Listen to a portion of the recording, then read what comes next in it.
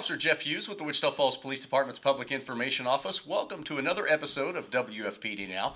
I'm being joined today by Animal Services Administrator Katrina Mitchell. Katrina, thanks for coming out today. Thanks for inviting me out. Tell us a little bit about what you do over there at Animal Services. I oversee the daily operations of the Animal Services Center. That includes our animal control officers and our shelter staff and our intake area. So you're responsible for everything from when the animals come in to when they get adopted out? Correct, yes.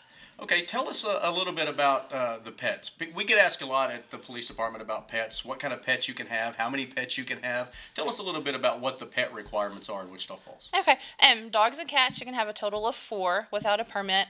If you are an animal lover and you want more than 4, come and talk to us. There are some special permits you can obtain. You can have livestock inside the city limits with permits, and there's certain requirements about footage and away from your neighbors. You cannot have roosters, guineas, peacocks, just because they make a lot of noise.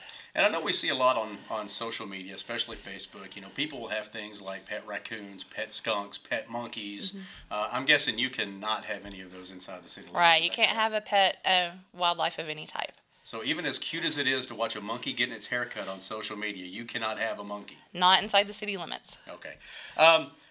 You mentioned city permits. Tell us a little bit about what's involved in getting a city permit. If maybe somebody wants something that does require a permit, do they just come to see you, or is there an online process, or what do they need to do? They can come into the Services Center on Hatton Road and get an appointment scheduled. We can give them the information about what the ordinances require as far as a permit. They can call our dispatch number, 761-7824, and make an appointment as well that way. Okay, and also one of the other things we get asked a lot, and we actually, get calls for service. Somebody may find a snake on their property, or maybe somebody has skunks or rat problems, or just wildlife on their property. I know coyotes are big this type of year. What does somebody do if they have that issue on their property? Give us a call again. We have a trap rental program, so if you have a nuisance animal such as a skunk or an armadillo, a possum, something like that, we can get you a trap and set it, and then whatever you capture we can pick up. Rats we really don't do a whole bunch about, and then coyotes we'll try to run them out of the neighborhoods. They were here first, and so it's kind of their mating season right now also, so they're out and about looking for love. And when you talk about trapping, a lot of people will try to trap these animals themselves, or maybe they will get approached, or they will approach an animal, and sometimes those animals, they get scared too, and they have reactions. So what if somebody gets bit by wildlife, or even a pet, or they get scratched, what do they need to do? They need to seek medical care, of course, first and foremost, make sure that they're safe, but they also need to call us. If they go to a doctor, to the ER, or anything like that, they're going to give us a call. That's a state requirement. They're required by law to report that. But if they get bit, what we want to do is make sure that people are safe from rabies. Rabies is fatal once a person or an animal starts showing symptoms of it. So if we can get them treatment, or if we can quarantine a domesticated animal and make sure that they're not sick with rabies, that's what we would prefer to do. Okay, and you're talking about rabies, and that brings to mind to me vaccination. So even if you have pets, and they're an inside pet, they're still required to have all the shots, correct? Right. State law requires that all dogs and cats and ferrets over the age of 4 months have to be vaccinated for rabies. And most protocols by vets now are either 1 year or 3 year. So make sure that you're following up on that. And that's a prevention. Things happen, and so we just want to make sure that everybody stays safe. Okay. And when you're talking about the emergency rooms and medical personnel being required to actually make that report, that's even if it's your own pet, right? Correct. It doesn't matter if it's your neighbors or your own pet. They're required by law to report that. And again, it's just to make sure that everybody is safe.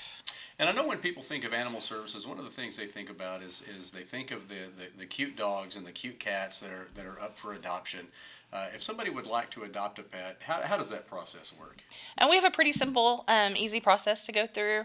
And it's a simple application. We really try to match you up with the right pet. We don't want them, most of these animals we picked up as a stray or somebody doesn't want anymore. So we want them to go to forever home. So our adoption fee is $50.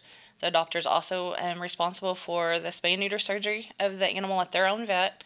And then all other pets in the home must be spayed and neutered, current on their rabies vaccinations, and their city licenses. And I know those pets, those are they really have a soft spot with us. I know here at the police department we do a Forever Friday feature that you can find on our social media, and we try to feature some of those pets too, and try to get them adopted. And those pets that, like you mentioned a while ago about the wild animals, they're just out there looking for love. But so are these pets. A lot of these pets that that are, the strays that came in, they came from somewhere, or a lot of them are owner surrendered, and they need that love. All right. They make great, wonderful pets. I have a house full of them. All of my staff does. We can't adopt every one of them, so we really need good families to come in and fall in love with one of the animals that we have. And what's the requirement for adoption as far as age? Is, you have to be 18, 21? You have to be 18. You have to be an adult and be able to enter our legal contract, and then that's it. We just try to make sure it's a good fit.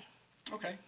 Well, sounds good. And y'all are usually full. Right. We just opened our brand new adoption wing, and so we can hold 18 more dogs for our adoption program. So we stay pretty full. We bring in every month 400 dogs and cats. And that's just for the city. And tell everybody real quick where you're located again. 1207 Hatton Road in Wichita Falls. It's at the corner of Hatton Road and Highway 281. All right, Katrina, thanks for joining us today. Thank you. We appreciate it. This has been another episode of WFPD Now. Be sure and catch us on social media at WFPDNow.com, also on our Facebook and Twitter pages. I'm Officer Jeff Hughes from the Public Information Office. Thanks for watching.